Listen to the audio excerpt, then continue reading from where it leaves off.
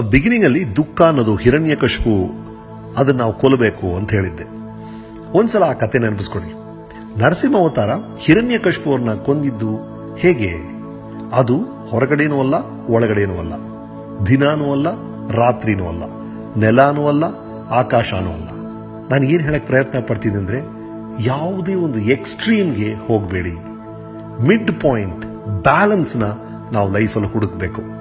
ಅಂದ್ರೆ ಆರೋಗ್ಯ ಮುಖ್ಯ ಅಂತ ಬರೀ ಜಿಮ್ಗೆ ಹೋಗ್ತಾ ಇದ್ರೆ ಫ್ಯಾಮಿಲಿಗೆ ಟೈಮ್ ಕೊಡ್ತಾ ಇದ್ರೆ ಹೇಗೆ? ಅದಕ್ಕೆ ಅಂತ ಬರೀ ಫ್ಯಾಮಿಲಿ ಫ್ಯಾಮಿಲಿ ಫ್ಯಾಮಿಲಿ ಅಂತ ಕೂತು ಕೆಲಸಕ್ಕೆ ಹೋಗ್ತಾ ಇದ್ರೆ ಹೇಗೆ? ಅಥವಾ ಬರೀ ಕೆಲಸ ಕೆಲಸ ಕೆಲಸ ಅಂತ ಕೂತು ಆರೋಗ್ಯನ ನೆಗ್ಲೆಕ್ಟ್ ಮಾಡಿದ್ರೆ ಹೇಗೆ? ಹಾಗಾಗಿ ಒಂದ್ರ ಕಡೆ ಅತಿಯಾಗಿ ವಾಲಿ ಇನ್ನೊಂದನ್ನ ತ್ಯಾಗ ಮಾಡೋದಲ್ಲ ಅರ್ಥ ಇಲ್ಲ ಅಂತ ಹೇಳ್ತಾ ಇದ್ದೀನಿ. We must find the balance, the mid point. ದಿನಾನೂ ಅಲ್ಲ, ರಾತ್ರಿನೂ ಅಲ್ಲ, ಹೊರಗಡೆನೂ ಅಲ್ಲ, ಒಳಗಡೆನೂ ಅಲ್ಲ. Find the balance. ಆಗ ದುಃಖ ಅನ್ನೋ ಹಿರಣ್ಯಕಶಿಪುವನ್ನ ನೀವು ಕೊಲ್ಬೋದು. ಖುಷಿಯಾಗಿರ್ತೀರಿ, ಹ್ಯಾಪಿಯಾಗಿರ್ತೀರಿ.